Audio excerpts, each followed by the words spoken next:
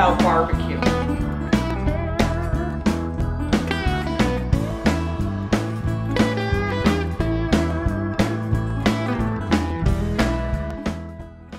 Let me just start with the killer fight in barbecue. Do you believe in the tomato, the ketchup base, brown sugar, or do you believe in the straight vinegar? The North Carolina crew, they are straight vinegar and salt and pepper, and they think it's an outrage to do anything else. But then you've got the Georgia, Texas crew, and I mean, now there are hundreds of types of barbecues. There are all sorts of shades of this and that and the other. But these are the two big killer categories. My mother made the best barbecue sauce anywhere. I know everybody thinks they do, but this really is the best. And she uses that, she'll start with several cups of ketchup and brown sugar and allspice, secret ingredient, allspice, several spices. But her real secret ingredient was she scrubbed a lemon and then she minced that thing up, peel and all, and threw that in the sauce and simmered it. And that barbecue sauce is just sensational. In terms of barbecuing, I mean, there's barbecue in terms of just making the sauce, but if we talk about grilling, there are lots of things that go on. I mean, we create a lot of flavors when we're cooking the food. And cooking the food over a grill really can create flavors. And I've heard people debate about, oh, you know, gas grills are absolutely fine. There are the purists that say nothing but charcoal, or you have to put the right kind of wood chips on top. And the reality is all of those things do make a difference. The fundamental is you've got heat there. And when you start heating the surface of the food, you get a browning reaction. Known as the Maillard reaction, it's a reaction between amino acids and sugars. They start reacting together and you get a brown surface. Now the additional thing that can happen, which is something that really isn't the best to happen, is if you cook it at too high a temperature or too long, you go not just the browning reaction, but you actually start burning it and charring it. Some people love that charred flavor. And actually, from a safety standpoint, is not really very good for you, because that when you burn it, you actually do form some carcinogens on the surface of the product. So that's one we'd like to try to stay away from. But obviously, if you're doing it over charcoal, that does impart some flavor to it, because you do have some aroma compounds coming off the charcoal. You put wood chips on that, and all of a sudden you've got the smoke. And that smoke is going to permeate and give you flavor in your food. If you do, in fact, char something, you're going to form some benzopyrenes and some other undesirable compounds. There are some things you can do in terms of cooking. One of the things that causes flare-ups and will cause you to have flames and char things is the fat that's present. That drips down onto that hot charcoal or onto your hot gas grill, and you will have flames there because the fat starts burning. There are things you can do, such as with ribs. People say, well, pre-cook them a little bit. If you pre-boil them, you're going to get rid of a lot of that fat and dramatically reduce the incidence of those flare-ups. We have 5 taste receptors. Now these, we are born with these, and therefore survival.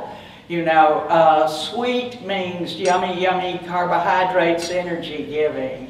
Umami means protein, again, life-giving protein. Salty is minerals for our preservation. Our cells don't work without salt. Napoleon's army, half of them died coming back from Moscow because they didn't have enough salt in their diets to for their wounds to heal.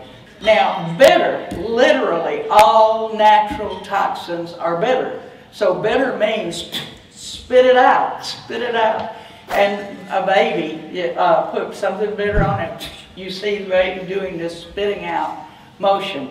So these are our hardwired taste receptors that we come with. Monell's thinking of adding calcium, and the French want to add a fat taste receptor. But at this split second, we only have 5 to deal with: sweet, sour, salty, umami, and Bitter. bitter. Thank you, thank you. Okay. Now, with our barbecue, back to our 2 major schools, the sweet school and the bitter school.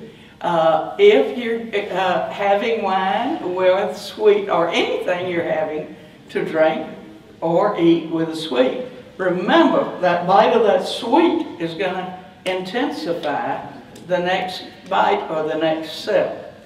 And if you're doing the North Carolina vinegar, it's fine. You can have anything, because the vinegar is, you know, going to knock it out anyhow. I kind of said we obviously cook because we will kill any microorganisms that are present, so we don't end up with food poisoning. But from a safety standpoint, if you have like a piece of tuna, I happen to like tuna that is just barely seared on the outside, I'm not worried about any food poisoning from that, because the inside of that tuna flesh is basically sterile. There are no microorganisms growing in there. The same with a piece of steak or a piece of fish, piece of chicken, whatever you have. There's nothing incorporated on the inside. You only have surface contamination that you want to get rid of with the cooking. Where you do run into the issues is with something like a ground meat. You're cooking a hamburger. There, then you have taken the surface, which could potentially be contaminated, and you've incorporated it into the whole thing. So that's one thing to think about in terms of whether or not you can eat rare meat. And now Shirley's going to talk about what some of the impacts are of overcooking the meat.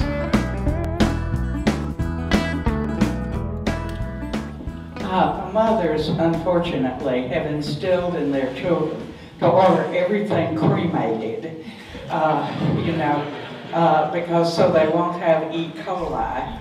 And this is just absolutely, absolutely dangerous. You increase your chances of stomach cancer by 3 times if you order your meat, you know, from medium well to well done. So absolutely don't do it. Don't ever order anything. Now, we're talking about muscle. This doesn't apply to liver or anything like that. This is muscle, because there's creatinine in muscle that reacts with the amines to give you these heterocyclic amines. But it's any muscle, and it comes about at temperatures between 400 and 500 degrees. And actually, it has to be that the surface is touching something 500 degrees. So if you marinate, this is going to give you a buffer. The main thing with heterocyclic amines, don't cook things beyond medium. We owe our big brains to cooking. Willard, the people at Harvard, explained that it wasn't until our ancestors began to cook the raw tubers and things like that, that they got so much more nutrient out of them that we were able to expand our brain. Our brains take some colossal amount of energy to keep going. Like 25% of our energy intake just goes to our brain. And we are so grateful to cooking. We'd never have made it if we hadn't had cooking.